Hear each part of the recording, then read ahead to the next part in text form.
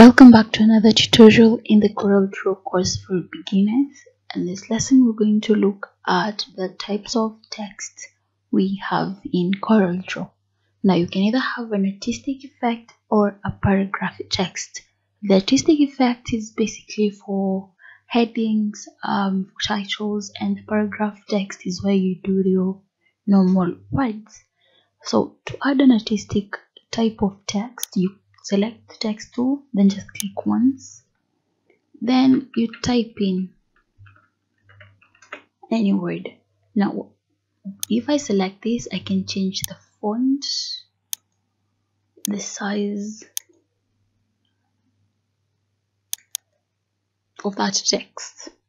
Now I can also add some effects to it. So if I come over here, I have this effect that I can add. So I can add a shadow to it. We have blend, distort, envelope, extrude, and block shadow. So you have lots of effects you can add to it. You can even come back here. So I'm just going to select this,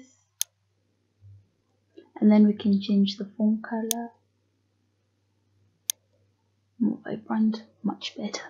So there's a lot of things you can do with artistic effects to come up with the kind of art design that you want for that text. Now let's look at adding a paragraph text. So just go to the pick tool, then select the text tool again. With paragraph text, you want to click and drag.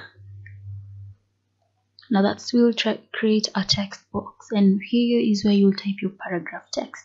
So I can right click, let's insert some filler text, then select insert placeholder text. So this is kind of a filler text which allows you to change the settings of your text box to see how you want it to look like and what the end product will be like. Then over here we have additional commands. You can choose to bolden your text, italicize it, underline it as well. You can add bullets or numbers. You can add a drop cap to it. So if we remove the drop cap,